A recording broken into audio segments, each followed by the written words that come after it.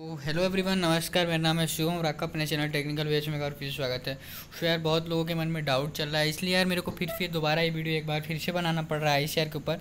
मैंने सोचा था स्पोर्ट राउंड के लिए या फिर बोला जाए मोपअप राउंड फीएलफी राउंड के लिए ये वीडियो दोबारा मुझे नहीं बनाना पड़ेगा, लेकिन फाइनली मुझे ये वीडियो दोबारा बनाना पड़ रहा है। सबसे पहली बात मैं बता दूँ, ICAR.exam.net की ऑफिशियल साइट पे आना और उसके बाद यहाँ पे नीचे थोड़ा सा आना। यहाँ पे देखिए notice for online counselling mop-up oblique final round.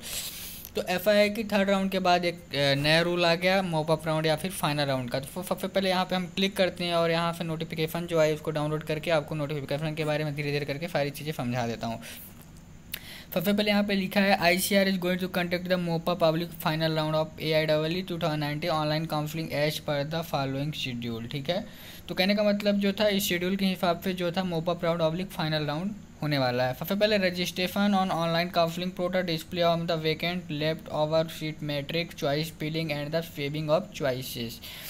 तो कहने का मतलब जो रजिस्ट्रेशन होगा, रजिस्ट्रेशन के बाद जो फीट मैट्रिक्स होगी, डिस्प्ले होगी, जो सारी चीज़ें हैं, choice filling, shaving of choice है, अपनी चॉइस को जैसे जैसे कॉलेज आपने चॉइस किया है उनको आप कैसे कैसे आपको मतलब सारी चीज़ें जो होंगी वो 25 तारीख से स्टार्ट हो जाएंगी 9 बजे से। ठीक है, और 27 तारीख तक लास्ट डेट है, 27 तारीख तक आप कर सकते हैं अपना रजिस्ट्रेशन। उसके बाद जो अलॉटमेंट लेटर होगा वो आप डाउनलोड कर सकते हैं कितने तारीख को, 28 तारीख को शाम के 5 बजे के बाद अपना अलॉटमेंट लेटर डाउनलोड कर सकते हैं।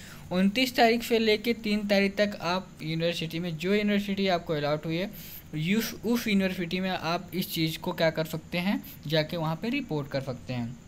ये तो हो गई बात रिपोर्टिंग की। अब हम धीरे धीरे बात किसी कर सकते हैं पहले नोट की।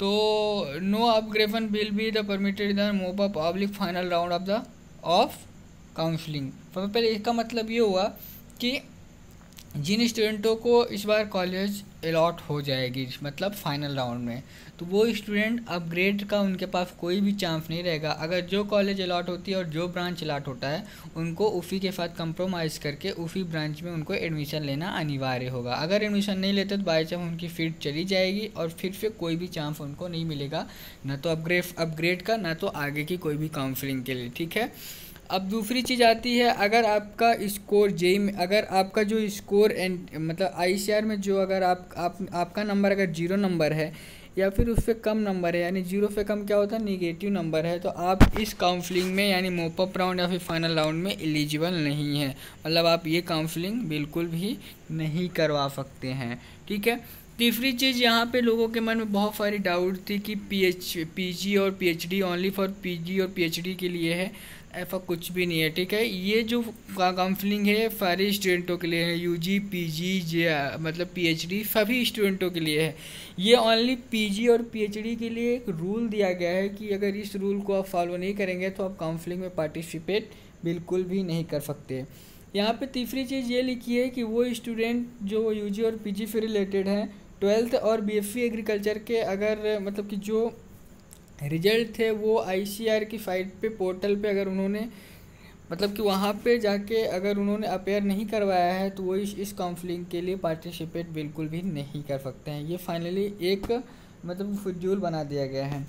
दूसरी चीज़ कि PG वालों के लिए कि वो स्टूडेंट मतलब कि जो काउंसलिंग तो जो रजिस्ट्रेशन तो करवा लिए हैं, मतलब कि जो रजिस्ट्रेशन तो करवाए हैं लेकिन चॉइस फिलिंग वगैरह नहीं करवाए थे, वो स्टूडेंट इस काउंसलिंग के लिए पार्टिसिपेट कर सकते हैं। ठीक है, तीसरी चीज़ जो स्टूडेंट अभी तक फर्स्ट राउंड में ना तो फर्स्ट राउंड में रजिस्ट्रेशन करवाए थे, कुछ भी नहीं करवाए, तो वो स्टूडेंट इस काउंसलिंग के लिए भी एलिजिबल हैं। ठीक है, तो ये बहुत सारे स्टूडेंट मेरे पास ऐसे कमेंट कर रहे थे कि मैंने अभी तक फिर ना तो काउंसलिंग करवाया ना तो कुछ करवाया है, तो उनके लिए यहाँ पे गोल्डन चांस है, वो फिर से अपना काउंसलिंग वगैरह करवा सकते हैं। क्योंकि ऐसे बहुत सारे स्टूडेंट थे इनके बहुत अच्छे नंबर भी थे जिन्होंने काउंसलिंग नहीं करवाया या फिर काउंसलिंग में गलतियाँ कर दी, तो वो स्टूडेंट भी इस काउंसलिंग के लिए एलिजिबल है।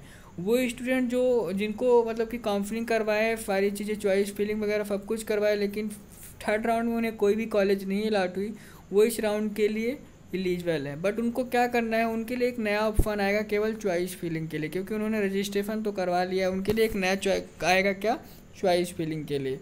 तो ये कुछ हो गए रूल एंड रेगुलेशन। ये केवल PG के लिए था, यहाँ पे रूल थोड़ा सा PG के लिए रूल आया था, PG/PhD। यहीं पे स्टूडेंट देख के थोड़ा सस्पेंस में पड़ गए कि ओनली फॉर PhD के लिए और PG के लिए, ऐसा कुछ भी नहीं है।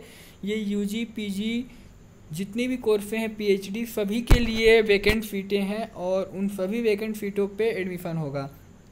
तीसरी चीज़ ये है दोस्तों मैं बता रहा हूँ कि जैसा कि आज है 23 तारीख, कल 24 होगा, परसों 25 होगा, तो 24 तारीख को कल या परसों आते आते आपको ये बता दिया जाएगा कि किस कॉलेज में कितनी वैकेंट सीटें हैं। आप उसके हिसाब से फिर चॉइस फिलिंग अपनी करवा सकते हैं।